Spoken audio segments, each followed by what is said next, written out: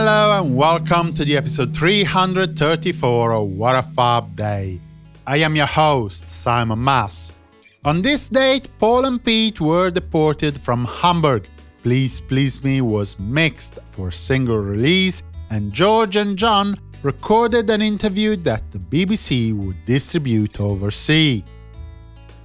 On the 30th of November 1960, Pete Best and Paul McCartney were deported out of West Germany after spending the night in jail. The two were returned to the Top 10 Club and given 5 minutes to collect their belongings from the Beatles' new living quarters, but only what they could bring themselves. Pete Best was forced to leave his drums behind. The two were brought back to jail, where they were denied the chance to place a phone call to the British consul. Their command of German was so scarce they hadn't exactly made out the reasons why they were being deported. And finally, put on a plane to London in the evening, paid out of their pockets.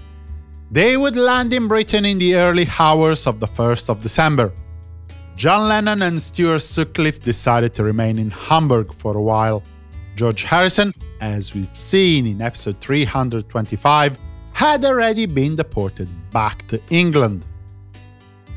A Cavern Club lunchtime concert started the day in 1962. The Beatles opened and closed the 2-hour show, which also featured a 40-minute set by Pete McLean and the Dakotas. The engagement is of particular interest because it was the first Cavern Club lunchtime gig to feature a color poster, possibly because of the Beatles' recent successes in the charts with Love Me Do. By this time, the band had acquired its definitive lineup: George Harrison and John Lennon on guitar, Paul McCartney on bass, and Ringo Starr on drums. During the day, a 3-hour mixing session was booked at the EMI Studios in Abbey Road to prepare a mix for the Beatles' second single, Please Please Me, with Ask Me Why as the B-side. The Beatles were absent naturally. On one hand, they had plenty to do in Liverpool.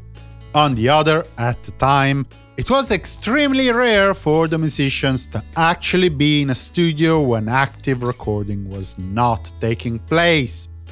Producer George Martin and engineer Norman Smith took care of the proceedings. Finally, in the evening, the Beatles appeared at the Big Beat Show No. 2 event at the Town Hall in Newton-le-Willows. 1 year later, in 1963, the Beatles' autumn tour stopped at the Empire Theatre in Sunderland for another 2 full houses.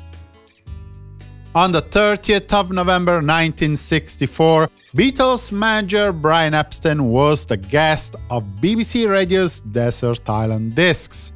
He was interviewed by Roy Plumley. On this same date, 2 days before having his tonsil removed, Ringo Starr was interviewed by Melody Maker. The main topic of the talk was his incoming operation, but Ringo also talked about I Feel Fine, which was the #1 hit in the paper's single chart of that week.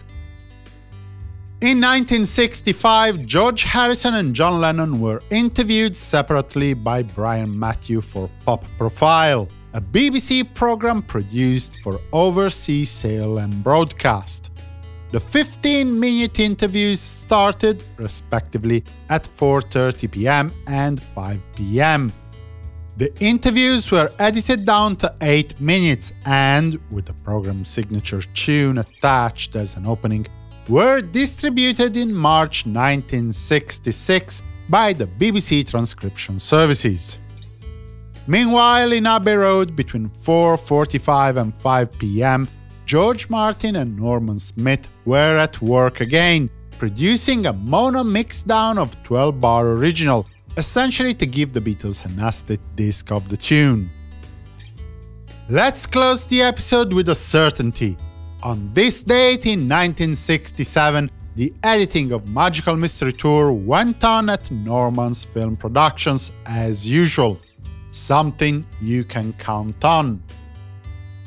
Another thing you can count on is that tomorrow I'll be back with another episode of What a Fab Day.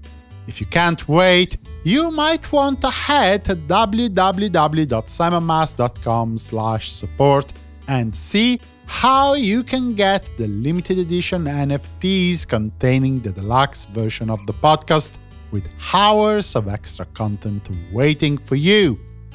Additionally, on that page, you'll find a list of things you can do to support this production and that of further music-related content that I intend to produce for your pleasure. Thank you for lending a hand. For the moment, I wish you a good day and a fab continuation. Simon Mas, music you love.